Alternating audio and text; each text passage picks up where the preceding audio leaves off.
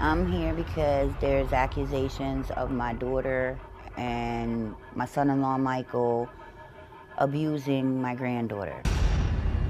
4 years ago, my daughter gave birth to my granddaughter. A month later, my daughter Destiny kept saying she kept hearing this pop noise, like somebody cracking their knuckles. And we went right back to the hospital. They started doing x-rays and found out her clavicle was fractured, and I don't know what this bone is called, but this part of her arm. And that's the only fracture that I could see. I just got emotional, stepped out, and when I came back, they telling me that there's more and more and more fractures. Oh my goodness, I was in tears. I was so emotional. I'm like, who's the baby with? Was anybody around? Could anybody have done this? And I couldn't come up with anything. After they confirmed the injuries, the Child Protective Services was called. They removed the baby, and we've been fighting this ever since. I feel as though my family is being railroaded because of my involvement in my past with child services as well. In 2005, my kids are being racially bullied, and after 6 months of this abuse, I was at my breaking point when my son disclosed something very personal, that I locked my kids in my van and parked in front of the school. Because my kids have a right to go to school and not be racially bullied by the color of their skin, and I was arrested, and my 3 kids were taken. So I believe with my past, it's all spiraling out of control, and we have not been able to get my grandkids. If one of them did this, there's gonna be hell to pay, because that's a little baby. She didn't deserve none of that. And if they didn't do it, then they know somebody that did do it. And that's what I'm trying to get to the bottom. Destiny, that's your mom on the tape. What do you have to say? She's telling the truth. I can't even explain it. It's numb. It hurts so bad. I miss my daughter every day. And my girlfriend called the show because it's time to get to the bottom of this. I've been dealing with this for 4 years. The truth needs to come out. Your daughter was taken away 4 years ago, right? Yes. How often do you get to see her? Once a week for 2 hours. It's beautiful, but it's not enough. It's very emotional. Your daughter telling you, Mommy, I want to come home. Or she's playing, and out of nowhere she says, you promised not to hurt me. I don't know what's going on with her. Every day that I see her, it's another mark, it's another bruise, and she calls herself a different name, and it's like, I just want to get to the bottom of this. What happened the day that you found out your daughter was injured? It didn't happen on that specific day. It happened when she was born. My daughter, I had complications. This was my first child. I was 18, I was young. I might have been dumb and naive, but I wanted to be a concerned parent. I wanted to make sure that I was doing everything right. So after the complications at birth and everything, I requested them to do x-rays. At the time of giving birth to her, she had gotten stuck. Her right shoulder got stuck. I know it was painful for me, so I could only imagine what she was going through. Physically, on the outside, everybody says that she was okay, but me personally, as a mother and as that mother intuition, I wanted to know that on the inside, was she physically okay? And they denied me x-rays. They sent us home. Before we got sent home, I noticed, I was breastfeeding at the time, and I noticed a cracking, popping noise as if you're gonna crack your knuckles. I heard that in her arm.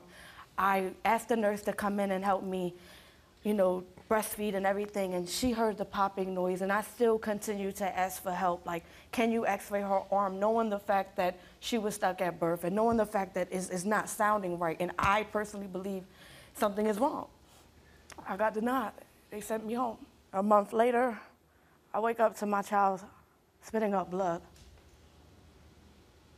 That had to be the most scariest night or morning of my life. Do you believe that all these injuries were caused during the birth? I don't know. I mean, when you look at that picture there, what do you feel? hurt, disgusted. The fact that I'm the mother and Do you think that somebody might have intentionally caused these injuries? I don't know, that's why I'm here. How long have you and Michael been together? 10 years, that's my high school sweetheart. He ever exhibit behavior that you think he might have done this? Never, he was very humble, laid back, always funny, he was a funny guy. I want to know, like... No, I want to know. You gotta know something. I don't know. You was there, I wasn't there, I wasn't in the room. I'm gonna tell you straight from the honesty from my heart. You already know this is my baby girl and this is my world. And you already know y'all two is the reason why I do everything that I do to this being. For everything. That's my baby girl. My DNA, that's what happened happened the day your daughter got injured, innocent. Michael? Well, let's just start where I woke up in the morning. We started our day. I gave the baby, changed the baby, I fed her. Started to go do some spring cleaning. Mom went into the kitchen, started cleaning. Grandmom left and went to go to school. I decided to go downstairs with the baby and relax with the baby downstairs, change the scenery, get her out of the room. She's sleeping down inside of her jumper that's laying on the couch and I'm sitting right next to her. She's sleeping very peacefully. She wakes up 2 hours later, she starts fussing and crying. I'm assuming, okay, me being the father, okay, she's either hungry or it's either time to change her. So the father's wishing, I'm gonna do what I gotta do. I'm not gonna disturb Mom. Mom, you do what you gotta do. So I went and I changed my baby girl, and once I changed her, she still was fussy. So I said, okay, something's still not right. Is she hungry? Is she hot? It was this hot summer day, and one of the air conditioners didn't work. So I'm like, is she hot maybe? Is she could be in some type of discomfort, or whatever the case may be. So I went to try to feed her. She didn't want to eat. So I'm like, okay, something's not right. So when she went to reach for me, she went to go reach, and her arm was like, it slowly came up, and like her other arm was just already out and extending, reaching for me. So I'm like, something's not right.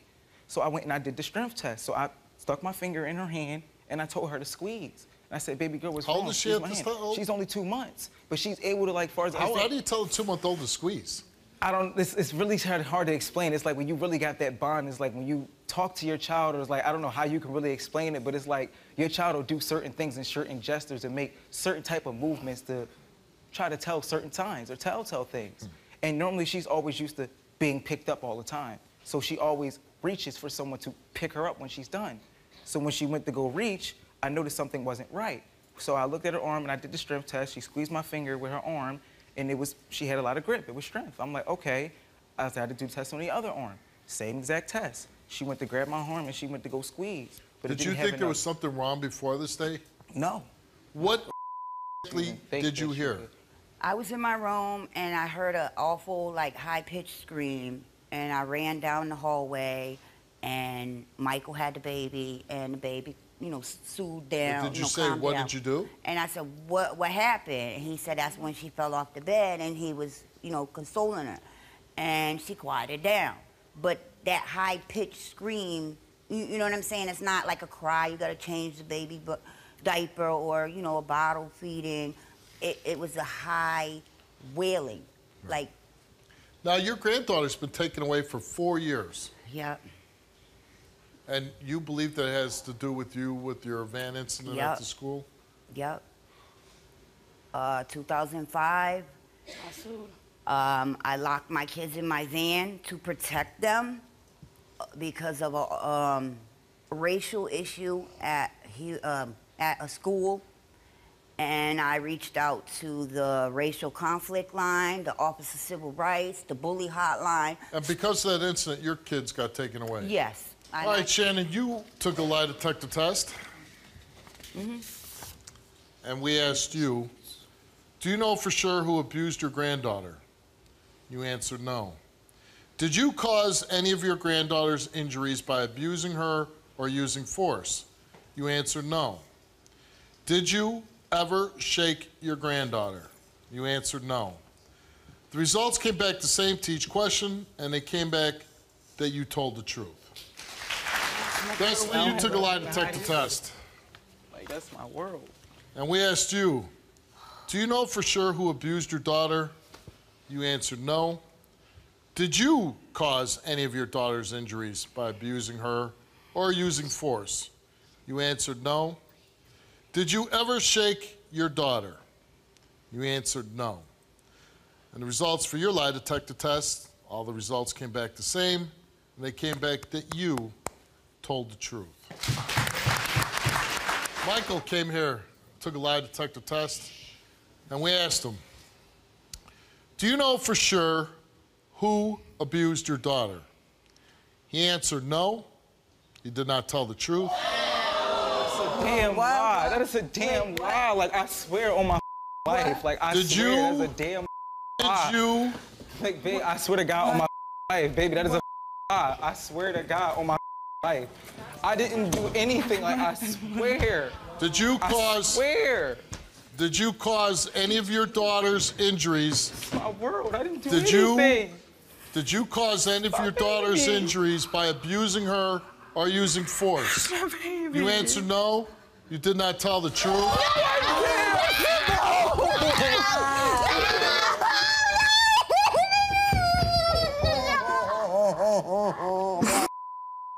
Did you ever shake your daughter? Did you ever shake? Did you ever shake?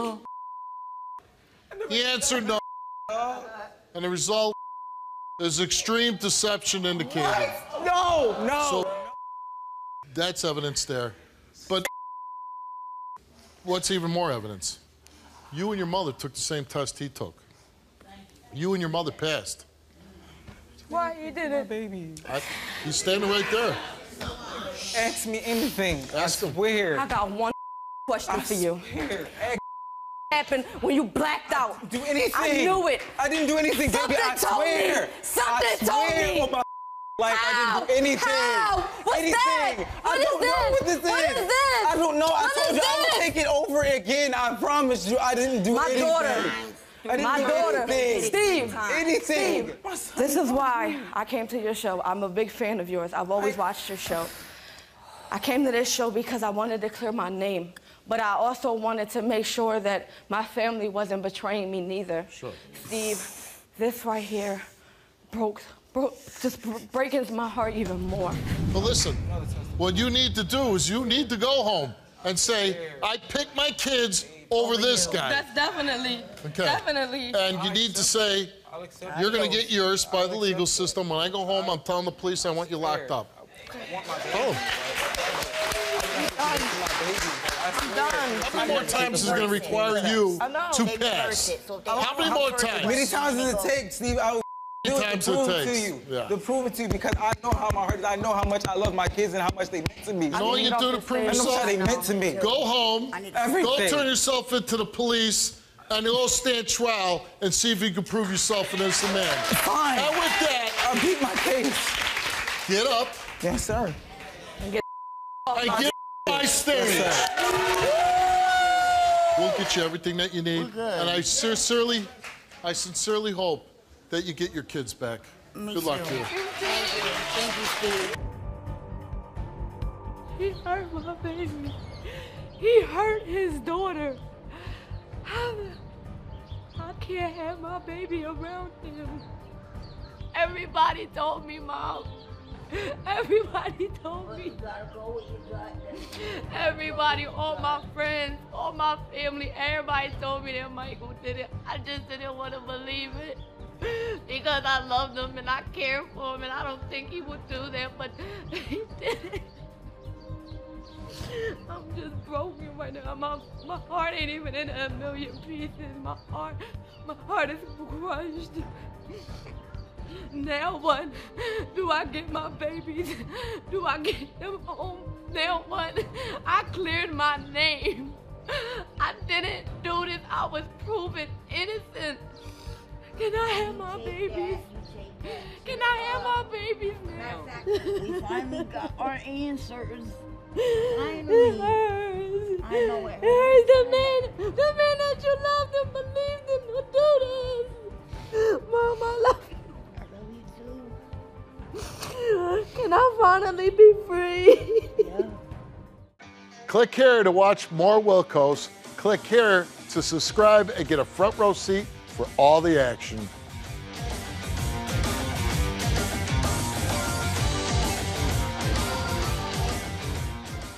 Can you relate to this story? Go to www.stevewilkos.com to get my help.